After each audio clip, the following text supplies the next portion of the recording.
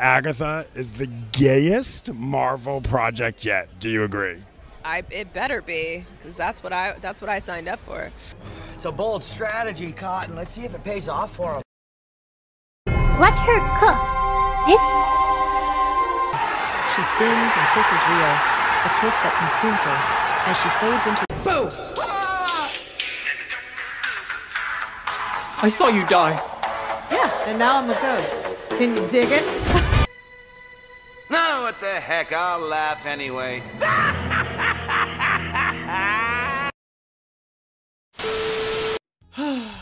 Listen, I am not going to start off this video as if I am just some huge Agatha stan, or Wanda fan, or Witch fan, or anything like that.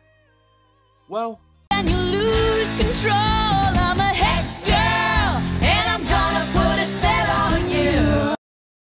But I am an MCU fan, and it's just the fact that even after watching a show like Agatha All Along, a sequel show to an original show that already had a sequel movie, in a way kind of, or I guess adding on to this whole magical side of the MCU, it's just another slap in the face to us, the audience, of simply how incompetently run Marvel has been over the last couple years, and how the entire process of how Marvel has been making these streaming shows, what Marvel is looking out of these streaming shows, and most importantly, the vision they have for these streaming shows has been broken for quite some time, when the problem is, nothing has changed when it comes to the audience, and Agatha All Along really showcases that. What I mean by that is that Agatha All Along is one of those rare MCU streaming shows that legitimately checks off all of the checkboxes when it comes to pitching an actual streaming show, with the most important checkboxes in my opinion, from the top to the bottom being 1.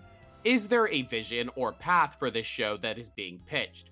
2. What is the budget for that said show that you are pitching?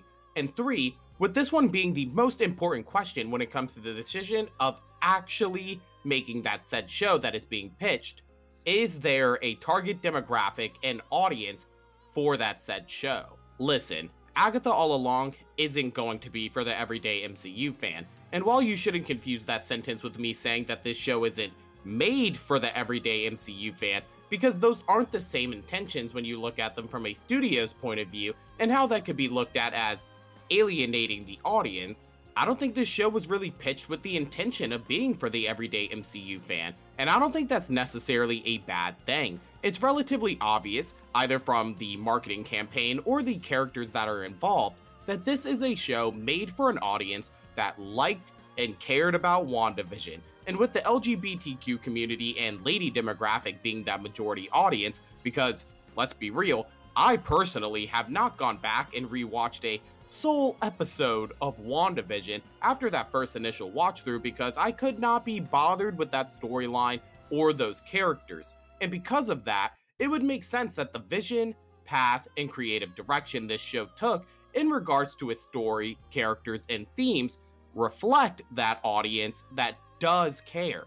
And that certainly doesn't make the show inherently bad straight out of the gate. Quite the opposite, in fact, because somehow, some way, even to my shock, Agatha All Along has stumbled its way, or crafted its way, into actually being a pretty solid MCU streaming show. Narrated by an extremely detailed and character-driven plot that finds its way to not only introduce us to possible key players in the MCU 10 years down the line, but also takes the time in order to create some pretty impactful and emotional character relationships and dynamics for this specific story. And because of that said impactful character writing and streamlined narrative, Agatha All Along isn't shackled by the same pacing issues that have plagued the majority of MCU Disney Plus shows, all culminating in a 2-episode finale that really breaks more MCU power scaling, which kinda pisses me off, but hey, classic MCU at this point, but a conclusion to a story and intro to a character path that is more than likely satisfying to the majority of the audience. But I think what helped really separate this show from the usual Marvel streaming poo on a screen was just how immersive and engaging the show looked and felt because of the choice of choosing the opposite path of what most MCU projects are going down and using the practical effects route. From the setting itself of the woods and the houses to the monsters, especially that insidious demon-looking monster that plagued Alice, to the makeup department and the costumes that they were wearing. It was just relatively obvious that behind the scenes, everyone's head was in the game when it came to the vision, direction, and product that they wanted to give the audience. And in a time where I can admit that I was a heavy skeptic and simply just not interested in these characters or corner of the MCU that they're building up, Agatha All Along really did exceed my expectations. But that's enough yapping. Let's talk.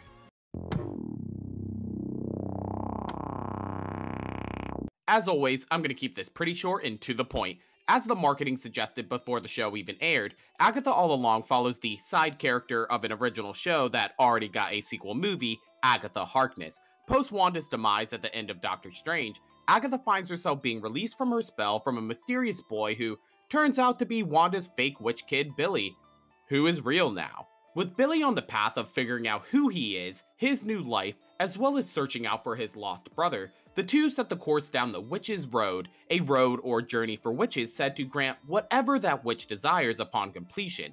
The only problem is that a coven is needed for that said journey, and with that, you the audience watch as our coven of witches journey down the Witch's Road, all with their own selfish goals and desires in mind. But will our witches have the strength that is needed to complete the path?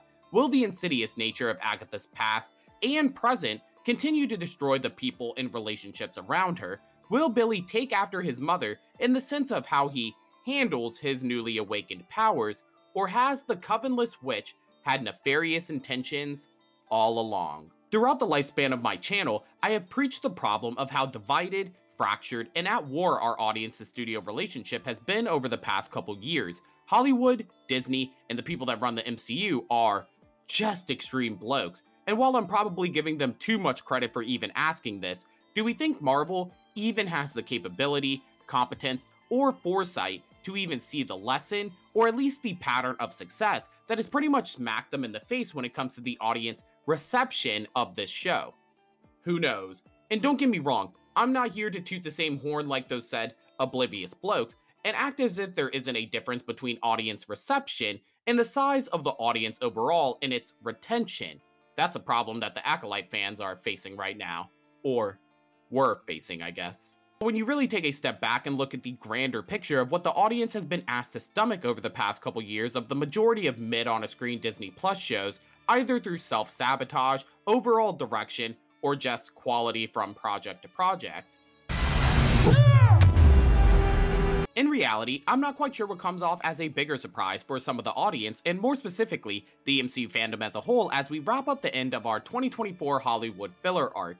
The fact that Agatha All Along, again, a sequel show to a side character for an original story of an original character that already had a sequel movie, might be a top 3 Disney Plus multiverse saga show, that's top 3 out of 11 shows, a pretty solid feat no matter the quality of service, not to mention throwing her hat in the ring of potentially being heralded as a top 10 multiverse project as a whole, a pretty solid feat no matter the quality of service, but a sequel show starring a side character from an original story of an original show of a character who is now dead in the present timeline. I mean, this was a character that I imagine the majority of the MCU fans, had no concept of all the way back when the MCU was kicking off with the multiverse saga with WandaVision. And sure, in hindsight, that was during a pandemic, and the multiverse saga hasn't really maintained the best reputation with its fan throughout its lifespan. But that is not at the fault of Agatha All Along, and it's incredibly impressive the creative vision, dynamic character writing, incredible practical effects, engaging performances, and overall world building they were able to craft from this corner of the MCU. And that's more that could be said than for She-Hulk, Secret Invasion, Falcon and Winter Soldier, Echo, Moon Knight, and other shows not named Loki, Loki Season 2, WandaVision, or Miss Marvel were able to do. And that is a feat no matter how you look at it. So in a ranking tier list that is still a name in progress, Agatha All Along was an A for effort show, and a Marvel show that truly goes to show that if you have a vision, a modest budget, and a target demographic, that you can really make that escapism that the audience is so desperately looking for when it comes to their favorite characters or fandom. Shout out to Agatha. Of course, as always, I want to thank you guys for watching the video, and make sure to hit that like button and subscribe to the channel for more videos like this. I'll leave a link to my Twitter and Letterboxd in the description just in case you guys want to go check that out. Again, I want to thank you for watching the video. make sure to like and subscribe. If you did enjoy, why not click on more while you're at it? Otherwise, that is all the words I got for you today. Bye.